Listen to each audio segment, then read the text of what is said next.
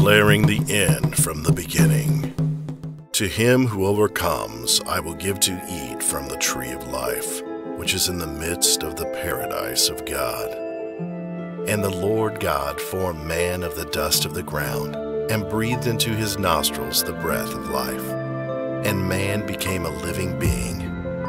May the God of peace himself sanctify you completely, and your whole spirit, soul, and body be preserved blameless at the coming of our Lord Jesus Christ. A threefold cord is not quickly broken.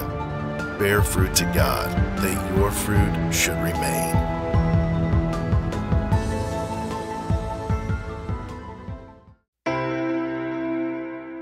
I wanted to share that with you guys. So here is, let's see, the model of the tabernacle, and that is beautiful. So this here is where the brazen altar would be, and then you have the outer court here, and the water laven would be right here, and this is the east side, the east gate entrance. And then we've always had in our minds the Holy of Holies being its own closed compartment, but actually, as Andrew understands it, as the scriptures say, that it is actually a screen. And so it's really interesting. So on the other side, you would have the menorah that would be reflecting on this outer part as well. And then within that, within this place, then the Holy of Holies, which is just like this incredible shaft. And so then you have the two different pieces of leather, the red dyed leather, and then you have the other, I don't remember how the top treated leather part is, but the idea that that it could either be removed or that the sunlight could then come through, illuminating the most holy place. And given that the Holy of Holies is like a column, you know, just envisioning, you know, Yahuah's spirit just descending as the pillar of fire, and so anyway. Oh, I am at a loss for word. I knew you had purpose to finish it before the Moedim, and you did.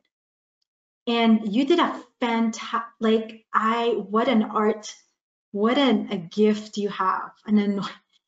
So that's Betzalel and the other guy anointing in, you know, miniature, just in you. You're able to create the structure. How long did it take you to do that? I wasn't counting the hours. I mean, it probably took 40, maybe more. 40 hours. 40 hours, okay. I mean, it probably took like two weeks to do. My intention was to have it erected on the first day of the year.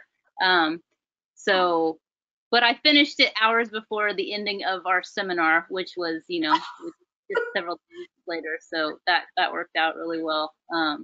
But anyway, I did go to architecture school, so I do have a background in building models. But what was so awesome was the way in which it came together. I was just so amazed by, like, because in some ways, you know, when I read the Torah portion of Betzalel and the Spirit coming upon him, I wondered the differentiation between prior to having the Spirit, him being a craftsman, and then when the Spirit came upon him, him just being like, wow, you know, look at what I'm making. And similarly, I kind of felt like that as I'm building the tabernacle. It just, the way in which it was organized, the way in which I put it together wasn't of my own thinking. And just even noticing, like, I wasn't having to redo anything until I actually got to the Holy of Holies, and then it wasn't perfect. And then Yahuah was just like, it's got to be perfect. And I was like, you're right, it's the Holy of Holies. I had to redo the leather covering too, because at first I just did a fabric. I tried to be true to the materials, and so then I went out and got sheepskin and dyed it, and yeah. So it came really, really well. So I'm hoping that Andrew was really impressed, and so I'm hoping to partner with him and to be able to, you know, replicate some of these and get them out. And but it was such a joy. And honestly, also the other thing that Yahuah had me do, he he had me like burn frankincense in my aromatherapy. He also had me put on priestly garments. I was always to wear purple and blue and white. I don't know if it's just that I don't really have a lot of red in my wardrobe, but every day it was important that I was dressed appropriately in priestly garments to work on his tabernacle with the frankincense burning, if you will. And then just listening to praise music, and I was just like the joy and the delight, you know. It was just amazing. Okay, that's just so beautiful. Praise Yahuah. Oh, I remember you were showing us just the rib. It looked like this, you know, and then oh yes, totally, right? And then now to see the finished product. Has Andrew seen this finished product? I mean, I showed him at the end of the after you had left on the webinar. So I'll send him more detailed pictures. But yeah, so wow, you got to see that, and I'm glad to get to be able to share that with the rest of you all as well. And yeah, just wanted. And so it's like, this is like one of those things, kind of like the garden story, where we look at it and it's like, but there's so much in it, the details, the intricacies of it. So let's start off simple. So Sister Ashley, can you hold it up again? And okay, let's try to use what does this remind you of? Like, I know from the view, what does it remind you of? Like, maybe hold it up so that it's like this. Oh, okay. This? Like that. What does that remind you of? It looks like a dome. It's like a big arena, like a conference center to me. Yeah, yeah. So in Hebrew, the word garden is an enclosure. Madison Garden, Share Garden. Right? If you turn it up the other way, it looks like an egg in the womb. Yes. Did you say womb? Or an egg in the uterus, whatever. Yeah. Exactly. Yes. And also look at. I was just going to say, this is what I see. The eyes. The eye. Oh, yeah. Yes. Yeah. Yes. Oh, yeah. So think of who's the apple of Yahuwah's eyes. Think of that for a second, right? The apple of his eyes, like the pupil, like a pupil means student, you know? And then you look at terms like in the midst. This is what I mean when you start to see these things and you're able to hold this mental image in your mind. And I don't know, but to me, I expressed this to Andrew, I thought it was just, but it looks to me like a mountain too. Right? And you know when it's mountain, you know, right? And there's so many things. There's so many other things that it. And I'll show you. Go ahead, brother. I was thinking about the mountains around Jerusalem. You know, I think those mountains were the 7 mountains around Jerusalem. I think it's Adam, Zeth, all the way to Lamech. The 7 Melchizedek priests, first ones. They just sit down. They just sit down around Jerusalem in a group. Became the mountains. Yeah, and you see, if you remove the covering, then there's more revelation, right? Like in the colors, in the, you know, in what is it called? The framing. It's the rib, right? That's what Andrew calls it, the rib. The ribs. Right. And so you look at this hand. Right? Look at the hand. And there's, what is it? There's 5 at the upper. So now look at the menorah. I want you to picture the half of the menorah, right? So there's, okay, forget the menorah for a second, but like the hand. So there's 5 fingers, am I right? At the top. So in total, there's 10 ribs, right? I'm counting it right? 10 ribs. Exactly. The hands, right? It's beautiful, and there's so many things too. And you know, it's just That could be the So five books and the 10 Commandments, you know. Mm-hmm. wow, right, right. Five So books of imagine a life-size tent like that. Imagine we're inside and we're singing. Yes. It's a dome structure, and you know the covering that's dyed in red. You know when you're in an enclosure in a dome-shaped structure and it is covered in red, it does something to sound. It elevates sound, the frequency. It hits this perfect, what do they call it, pitch, and it creates this. The sound frequency that it creates is healing. It restores. Remember, I came across a study where when you sing, you create harmony in a dome structure, right? And then so this guy decided to extract the sound frequency that he was able to produce while he was in a dome like that, covered in a red color. The dome itself was covered in red color. So he extracted the sound. He put it in some kind of computer technology, whatever, to process the sound, to put it into numbers, right? And so what he found, Sister Ashley, you're probably gonna, is that the sound creates these structures, these beautiful structures, and it's unique to the sound that it makes. So now you look at the New Jerusalem. We're given a new song. Think about that. So we're singing this new song, and this New Jerusalem is being formed. Is it out of our chorus as Echad and Echad? We are singing glory to His name, and it's creating. The New Jerusalem is as a result of the sound that is coming from our mouths, from our hearts and praises. This is what was blowing my mind last Sukkot. I can show you the video. Can you send that? Go ahead. Can you send it to me? Absolutely, yes.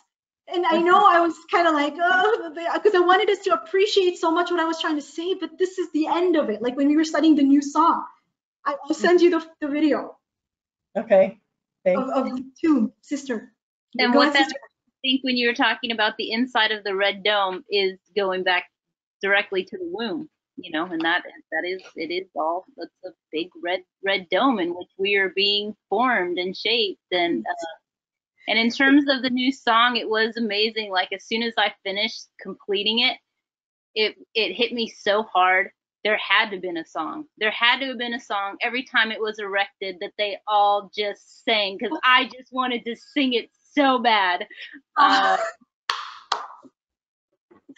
Wow, there had to be, and there was. That's right. What I mean.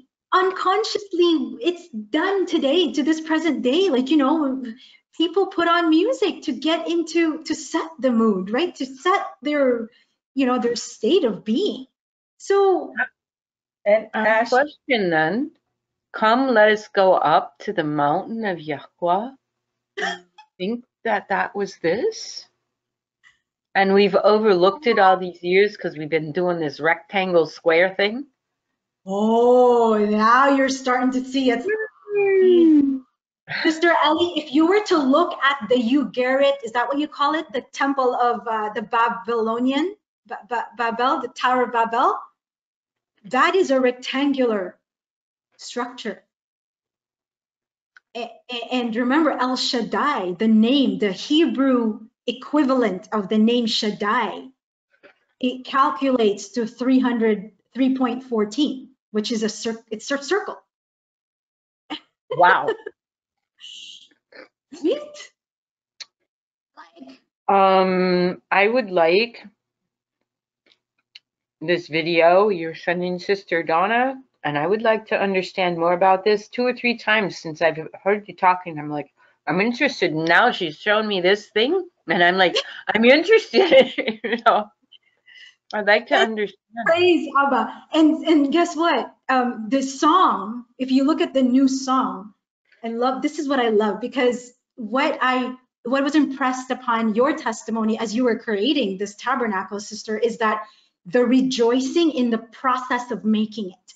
You weren't like fixated on the destination, like when it's going, how it's going to look like, oh, you know, like you were just in the moment. And so because you're in the moment, you were being moved by the Ruach. So you're doing things just flowingly, right? So the new song, you know this, the song in Hebrew, the root word is shir, and it's journey. So it's in the journey. So we're going to get this, we are all in this journey, and we're going to get a refreshed, a renewed journey when the kingdom comes, right? It's beautiful. It's all related, honestly. And Sister Ellie, we're Yahuah willing, what I was just wanting to show us, what I'm hoping is to a simple look at Matthew 5, because the Beatitudes, we're going to see that it is approaching the tabernacle. But go ahead. If someone else wanted to say something, I think. No, I was just going to praise Yah because, you know, Yahushua did all this. You know, he completed all this for us. You know, you know, I believe he unseated, he descended to the lower parts and unseated the enemy, took away the keys. You know, I think the keys were the book of the law and the book of the covenant.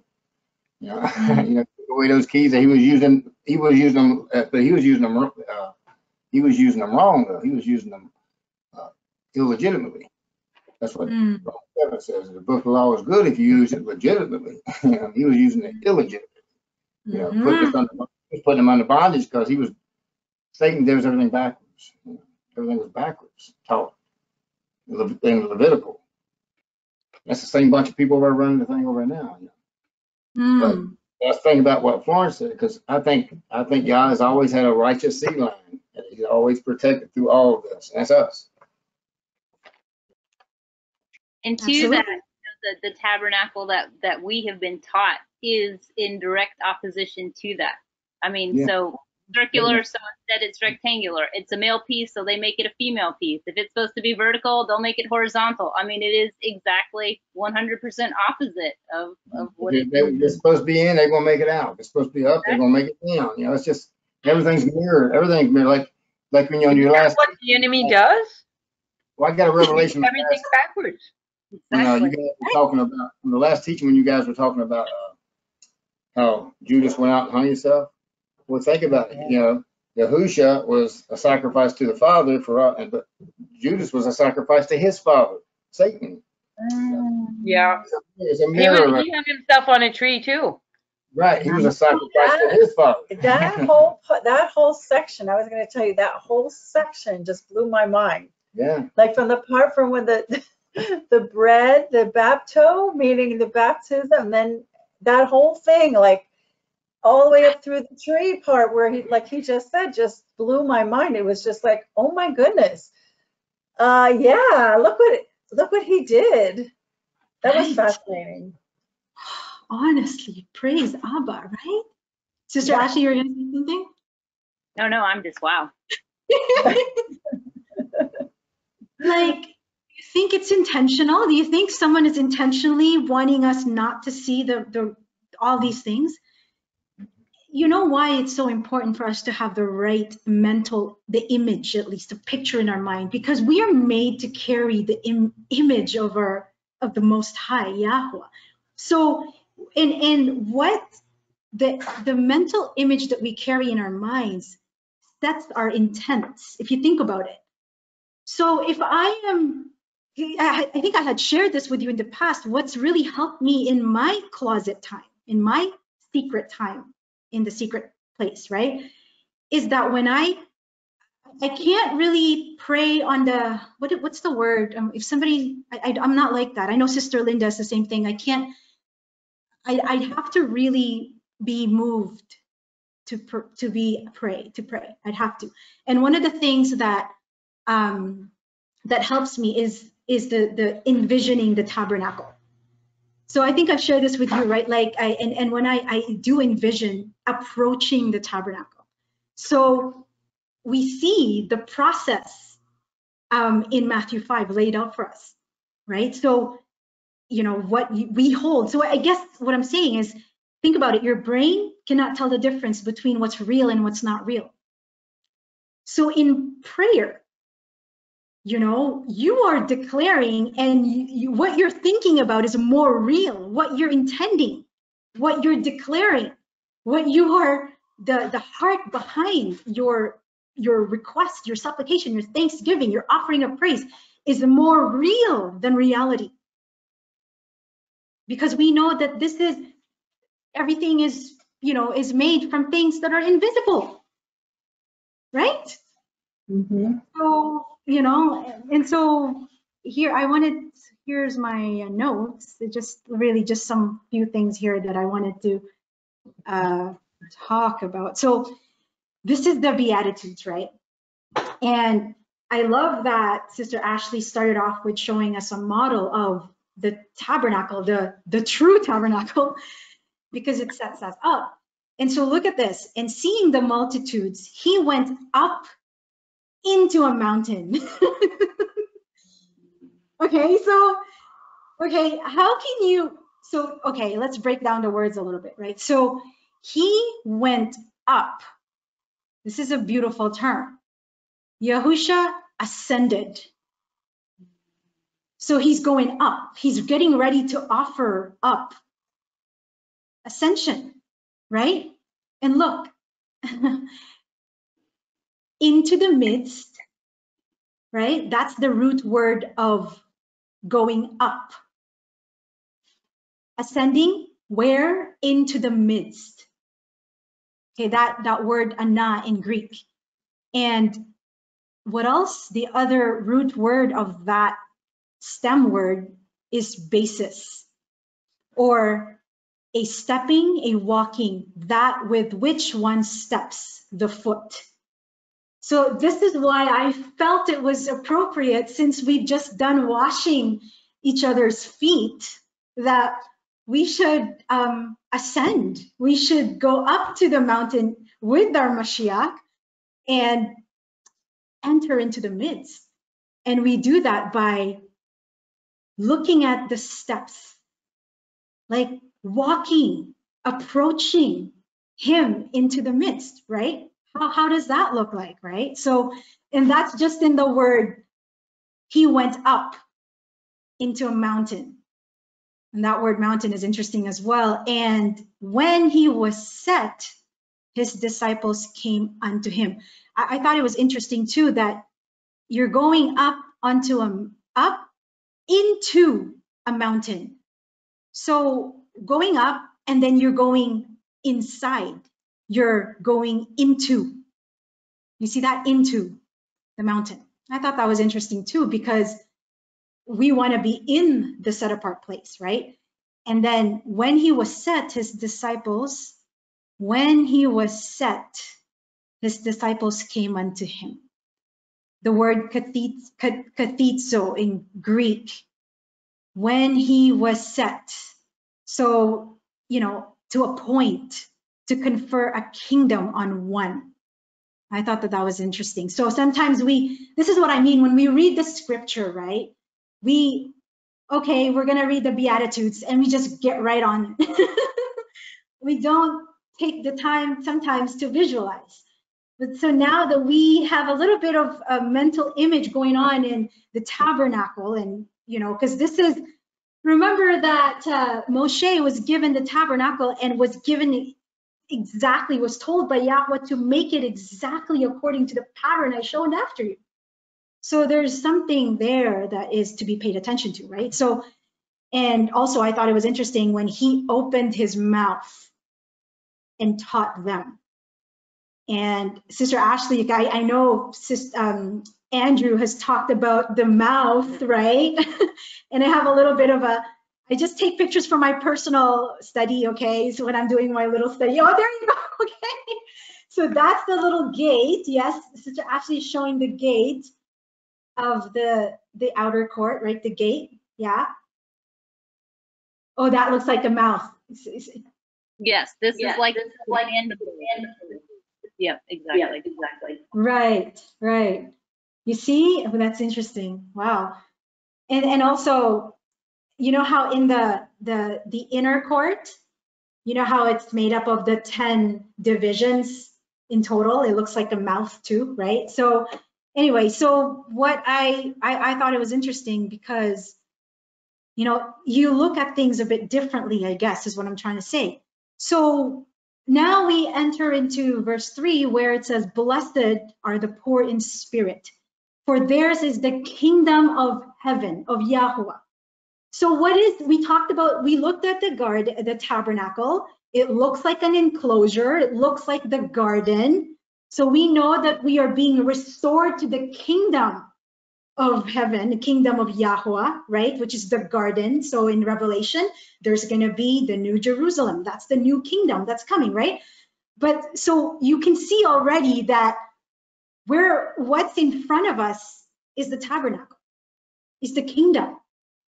So okay, but before we do that, let's look at the word blessed, because, you know, we have our,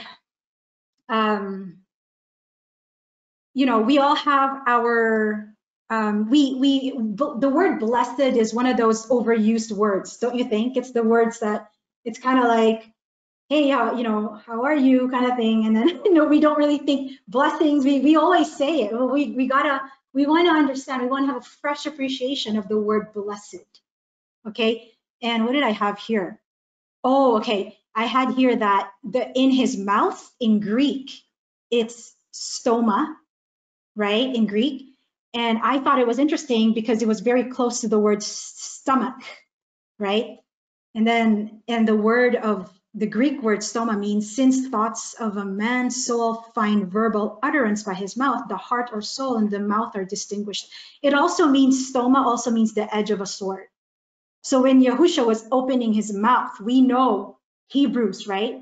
The word of Yah is quick and powerful. It's a two-edged sword. Already you can see that there, right? Okay, so the word bless.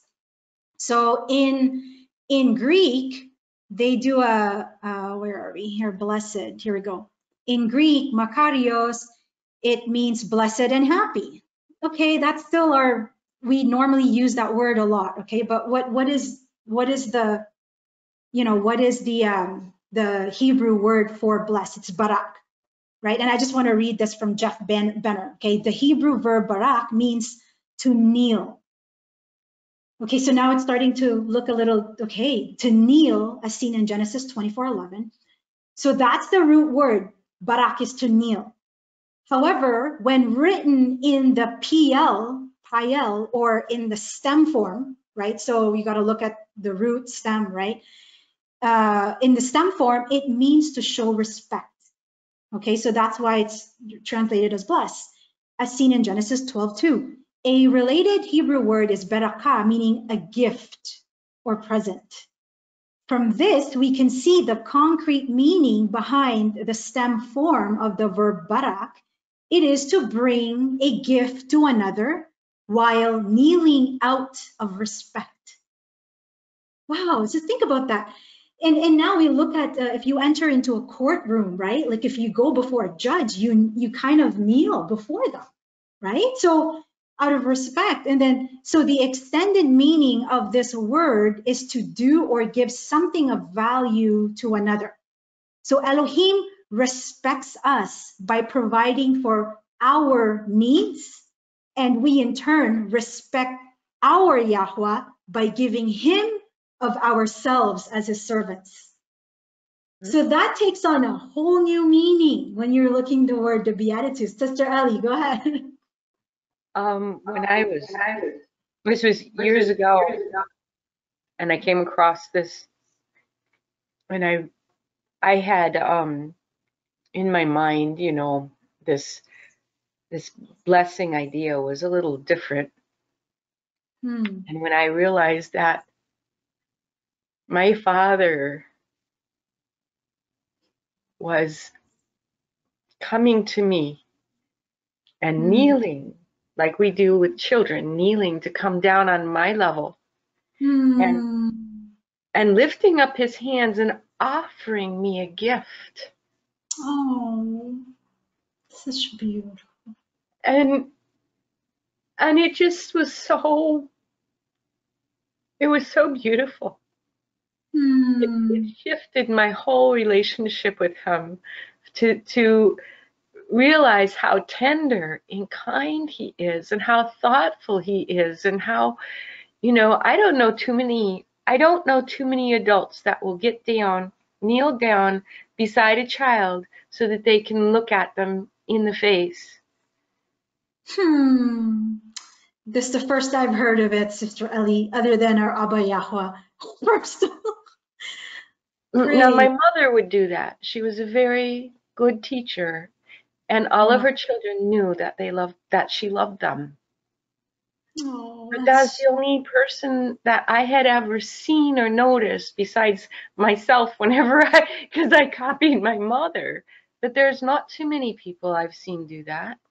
And our Father having that heart was just so blessed me. Oh, wow. That's such a beautiful share. Thank you. Wow. Because you know what? It makes me think of when Yahuah descended from above and picked up dust from the earth, and he formed it, and he blew, he nafach his neshama of Kayim, breath, the breath of life into his being. Isn't that a form of bowing down and, giving a gift?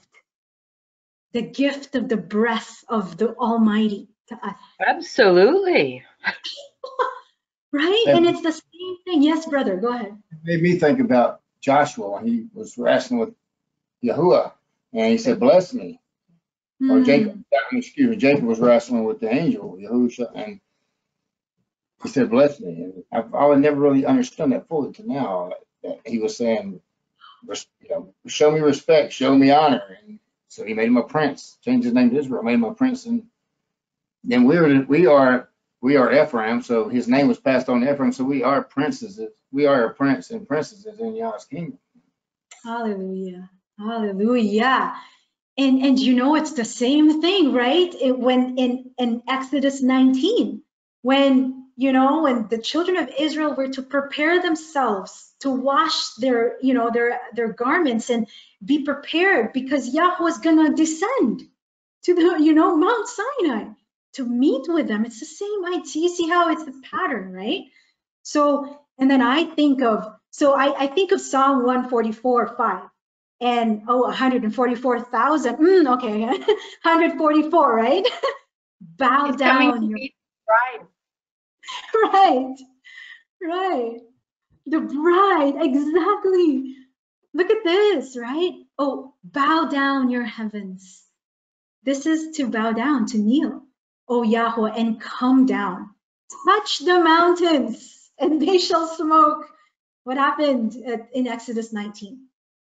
And if you look at the garden account, you're going to see the mist that's going up. The same word, ascend, to the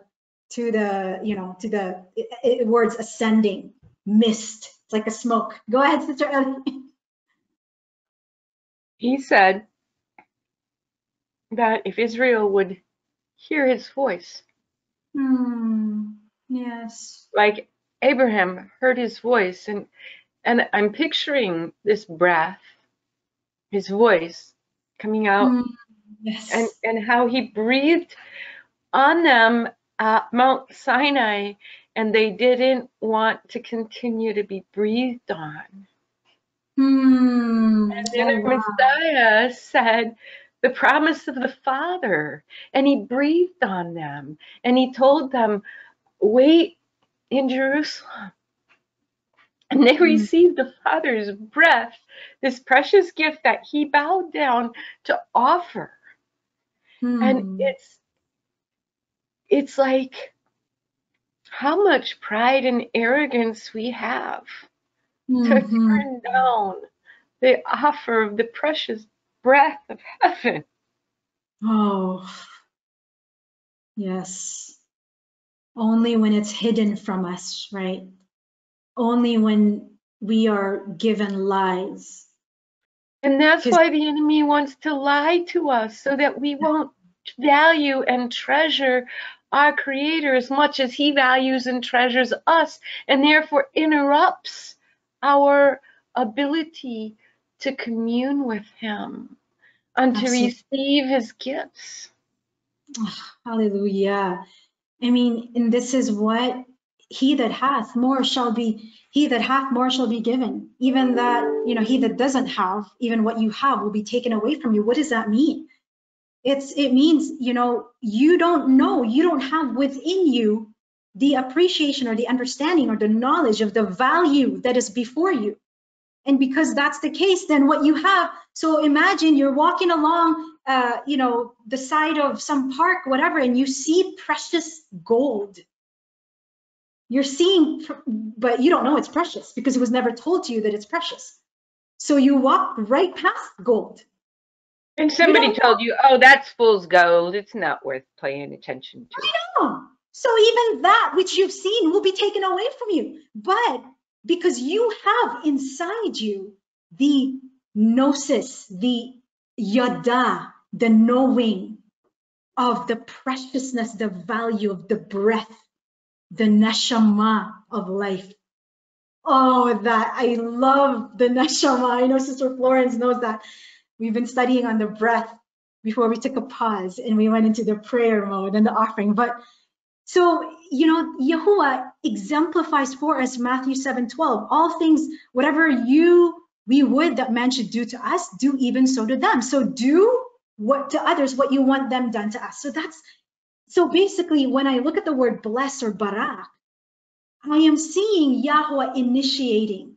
He's the one who loved us first. That's why we love him, because he loved us first, right? So there's this initiation, and it makes it our reasonable service just to respond back to him and bow down to him as well, right? So do you imagine? It's just beautiful.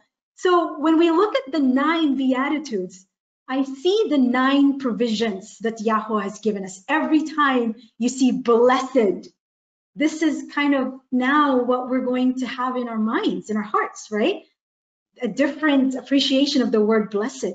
So he's given 9 sets of provisions for us.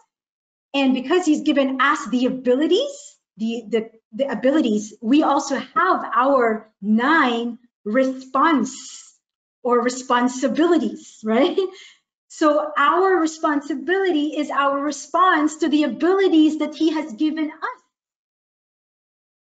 So if you look at 1 Peter 2:10, I think it says, he has given us everything pertaining to life and godliness, so that we can be, and it says, unto the knowledge of our Mashiach, so that we can be a partaker of his divine nature.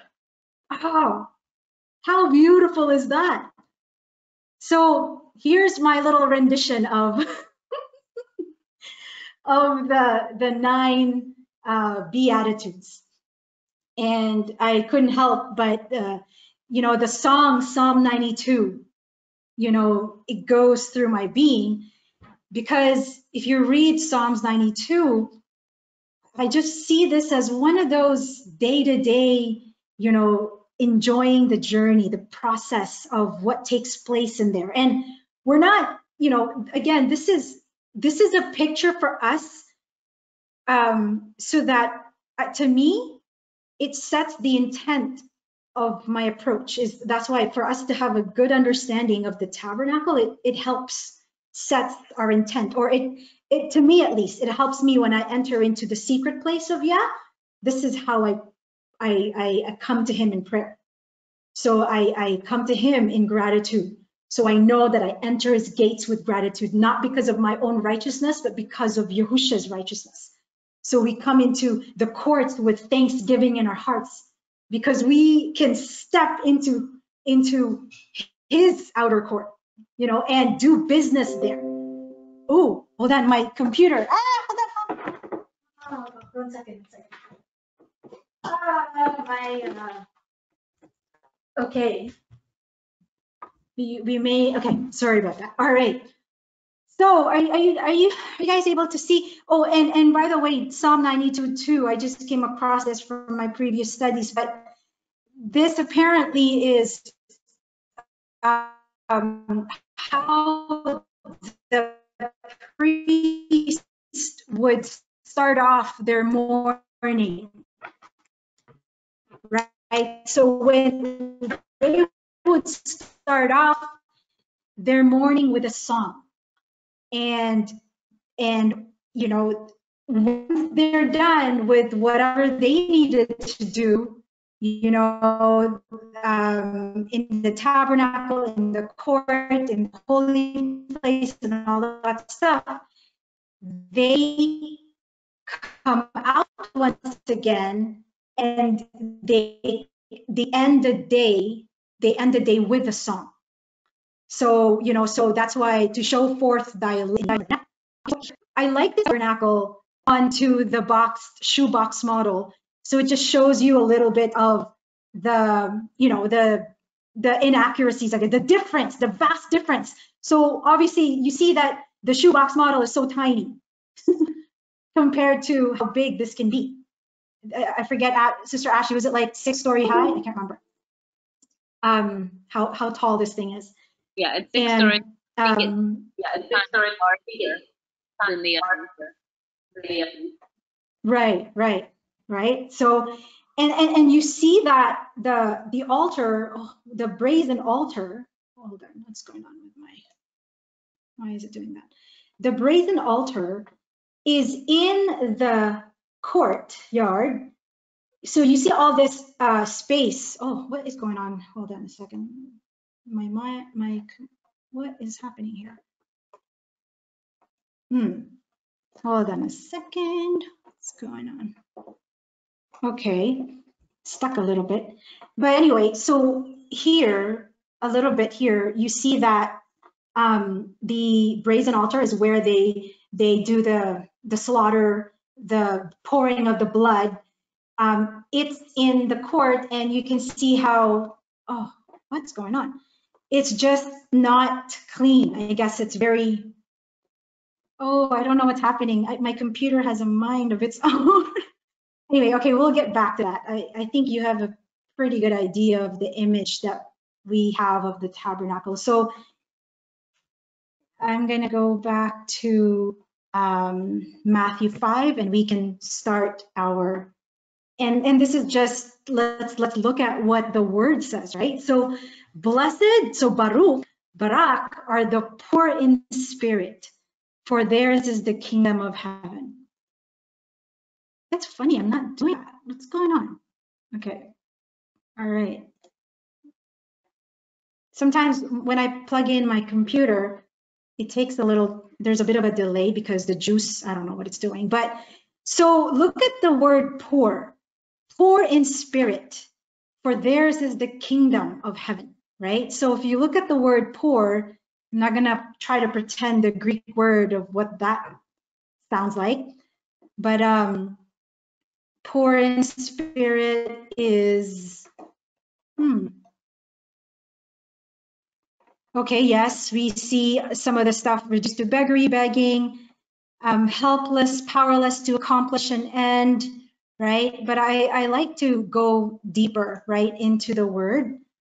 So if you, and something caught my attention that I wanted to show you. Okay, it's not that one. We can't, hold on a second, I think it's this one. So if you look at, why is my computer so slow? Wow. Are you guys still hearing me? Yeah. Okay, so look at this word. Yeah, we can. Okay, so look at this word pipto. So remember, this came from the word poor, and we know poor, right? Bankrupt, poor in spirit, like in such the stage of like bankruptcy is the way what I can think of. But look at one of the definitions here. It's the dismemberment of a corpse by decay. And dismemberment of a corpse by decay.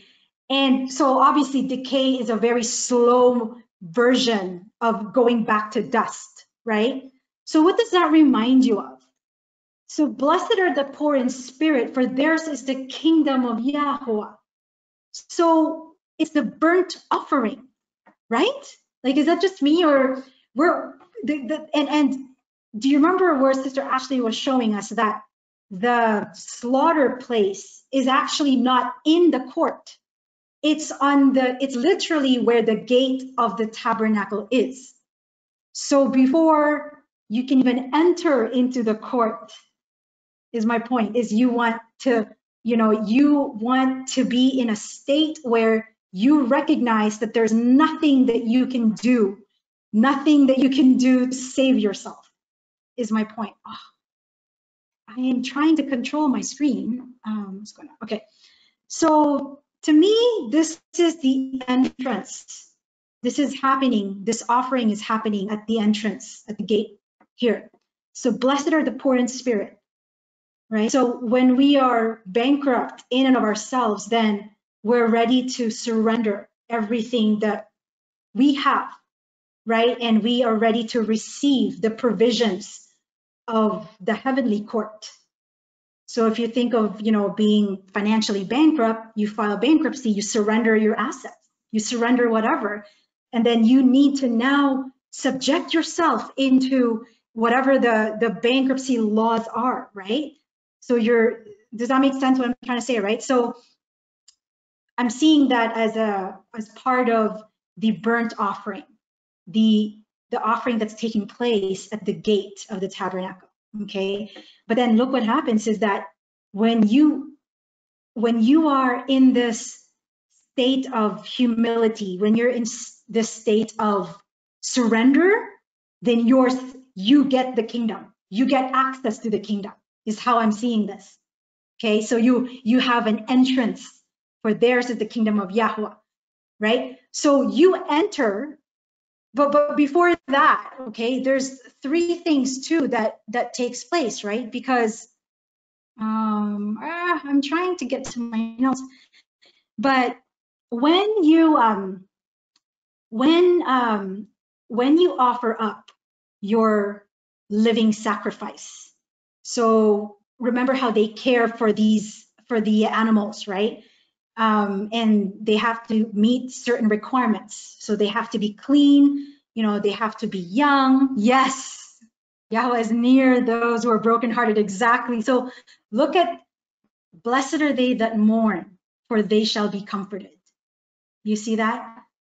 So it's part of the grieving process, is when you die to yourself, right? When you die to the part that you once loved, right? And let's look at the word mourn here. Pentheo.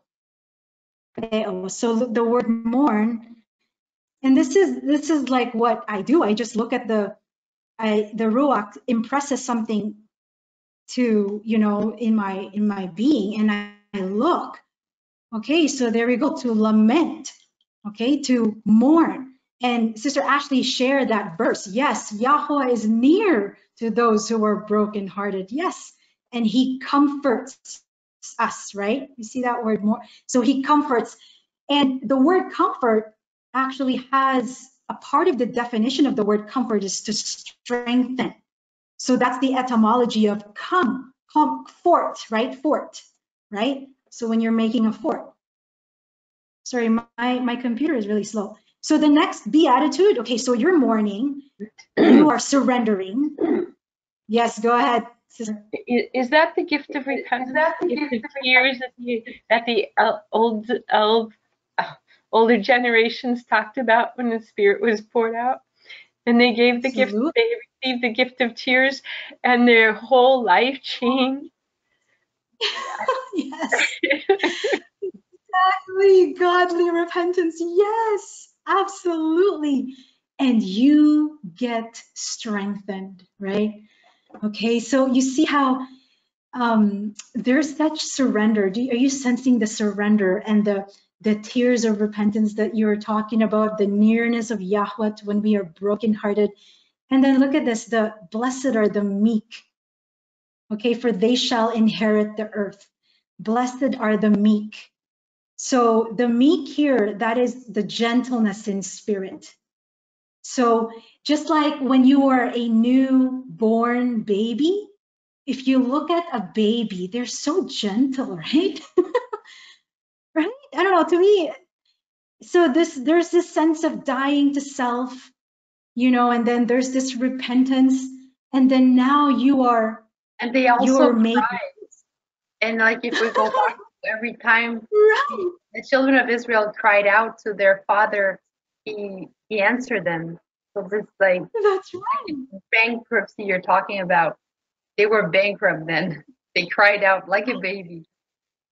Like a baby. And you know what else? It's beautiful because I'm sure there's a scripture somewhere, like there's a ton of scripture that talks about how the kingdom is likened to a child, you know, but when a baby is born, babies don't have teeth, right?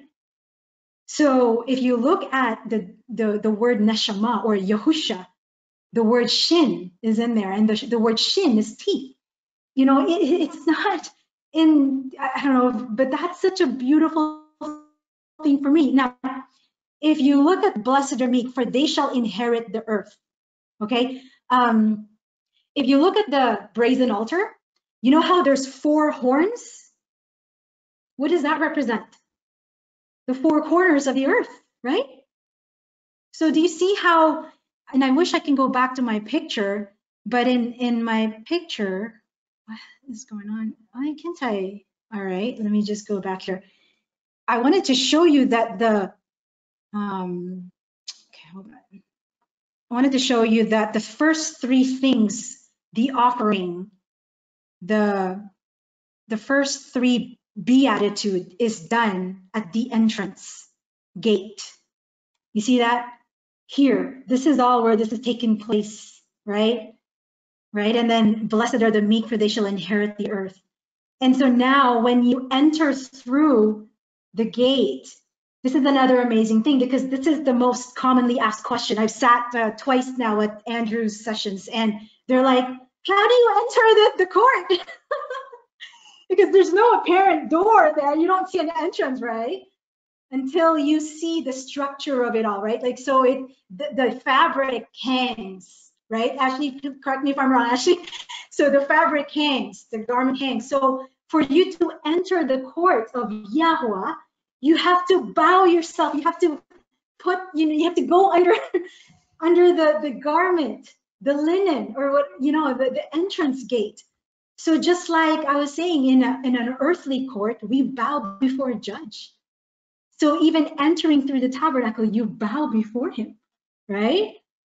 Beautiful. And then you go and wash yourself. And there's the laven where the wash basin is, right?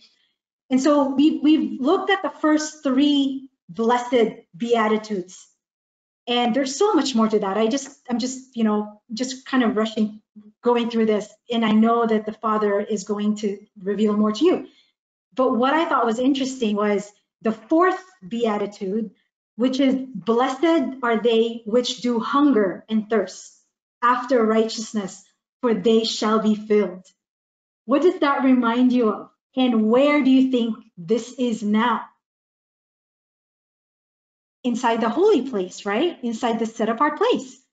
And so we know that in one of the furnitures that's in set apart place is the table of presence, the table of showbread, right? And so what does that represent? The bread of life, the bread of righteousness. And when we hunger and thirst after righteousness, oh, we will be filled. We will be filled. You see? Okay, so what's next? Blessed are the merciful, for they shall obtain mercy. Okay, what does that remind you of? Right? Merciful. Let's look at that. I love, this one is so, like there's so much to this one verse here. But if you look at the word merciful, I just love the construct of it. Is really slow. So Elimon, right? So you want to say something? Is that the fifth one? This is the fifth one. Yes, this Because is blessed. that makes me think about the menorah and how you were talking about working. Oh no, that would be the fourth one. Never mind. Oh no, I know what you're talking about. No, I know what you're saying. You're talking about the 4 when we're gonna get back to that. Yes. You know what? Thank you for bringing that to my awareness too, Sister Ashley, because remember in the menorah that we were looking at, there is this 3 things that you need to overcome, right? So there's that 3 things before you enter into the midst, which is the 4th, right? Which is a gate, if you think about it too, into further revelation, into further, into moving forward to the completion. Because what it is, the circle or the circular structure, it basically is a picture of perfection or completion. So the first 3 things here, definitely, it does talk about the need to surrender the flesh, our own soulish ways or anything that is linked to flesh. And then we are to enter into, the spirit of humbleness, right? So in this case, blessed are you who is merciful, for you will obtain mercy. So to be merciful is to have mercy on or to experience mercy. To experience mercy. So for you to receive mercy, you have to experience mercy yourself, right?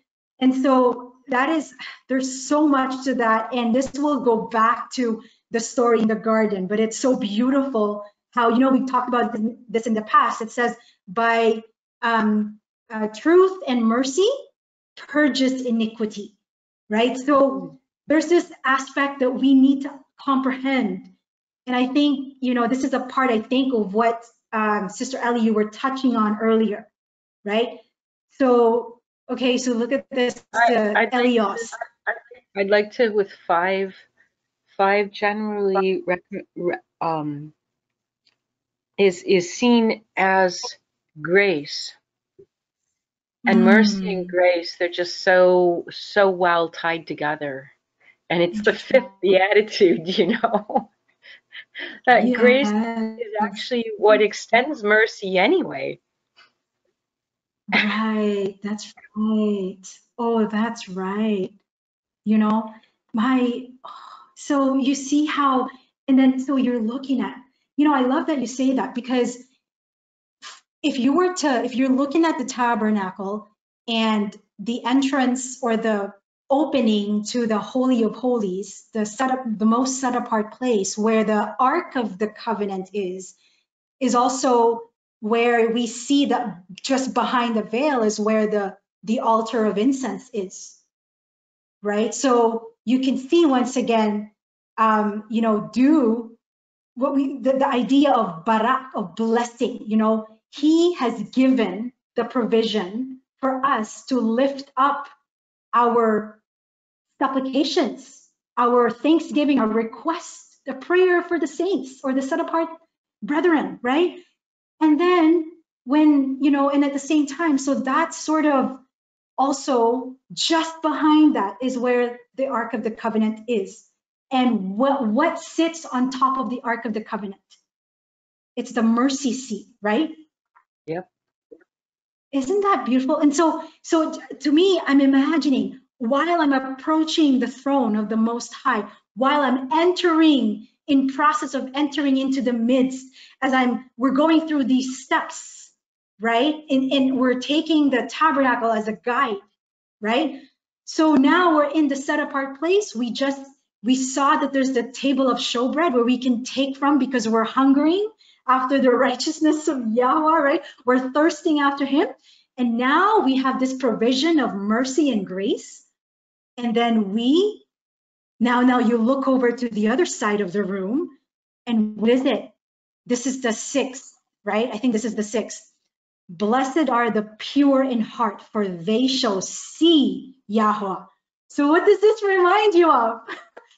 Pure in heart, for they shall see Yahuah. So when I look at, okay, first of all, see, I look at the word see. So for you to be able to see, you have to turn the lights on, right? So what is the light source in the tabernacle? What is the light source in the set apart place? It's the menorah, isn't it? And the menorah is lit with wicks and what else? Pure oil, essential oil, right? So now look at this, it's just so beautiful. So you are experiencing all of this. So I just love to look at the word pure because kataros in Greek, and I know this is just in Greek, but like, okay, look at this. Ha! Clean, pure physically. Remember, we're talking about the menorah. Purified by fire? Wow, right? And so look at this, in a similitude, like a vine cleansed by pruning and so fitted to bear fruit.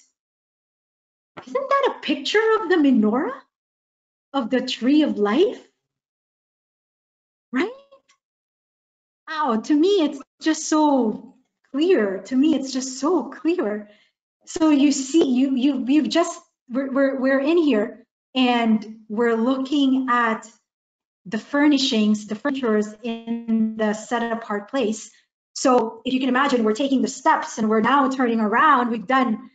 We've partaken as the priest, as in the Melchizedek, as priest of the Most High, right? So now, where are we? Because we've done what we're supposed to do. Remember, this is a process. We don't just barge in and walk into the set apart place. We had to do business in the outer court. We had to do that stuff at the gate first, right? So now you're ready. You've beheld the menorah. You're recipient of mercy, and you've partaken from the bread of life and bread of righteousness. So now you are a peacemaker. Peacemaker, and you are called the children of Yahuah. Think about that. Has it come to, have you thought about that there's a process, there's a birthing process before you can be a child? Have you thought about that? Remember, we talked about the holy place looking like a womb. Okay, go ahead, Sister Ellie. Well, my mind is going to peacemaker, going to the altar of incense and the prayers that are made because we've partaken in the mercy, because we received his righteousness, because he indwells us. We're feeding on him. We've seen his light, and that light, he says, ye are the light of the world. And so here we are. We're his light. And so now his words giving us to pray and intercede, and it's just beautiful. I love it. Do you know what else? Have you looked at the name, what Jerusalem means?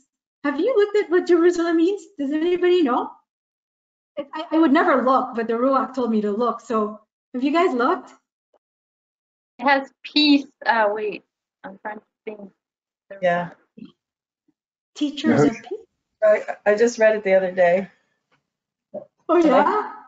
What is it? What is it? Everything means Yahushua, right? Right. Well, yeah, shalom is definitely Jerusalem. Yeah, you're right. But Sister Florence, you were going to say something?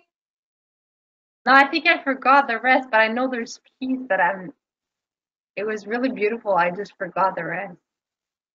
Well, It's just, he calls his pet name, if you want to call it that, for Israel is Jeshurun, the upright, and Jerusalem would be the uprightness and peace, maybe. I don't know. yes. Well, I want to go to, hold on. I want to go and show you. Actually, you know what? I'll go here. So my computer is, okay, it means teachers of peace. That's what it means. Oh. Okay. Wow. Exactly, right? So why is there a new Jerusalem that's coming down? Okay, I saw this in the, hold on, in the Greek. So I'm going to check in the in the Hebrew, but in the Greek, I just have an appreciate. Hold on a second. Where is it? Jerusalem. It here we go. Jerusalem, Salem. So set ye double peace. Jerusalem.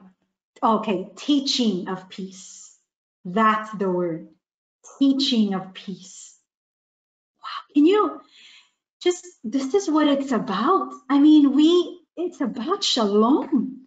A double, and did you see the first meaning? Double portion, double shalom. Right?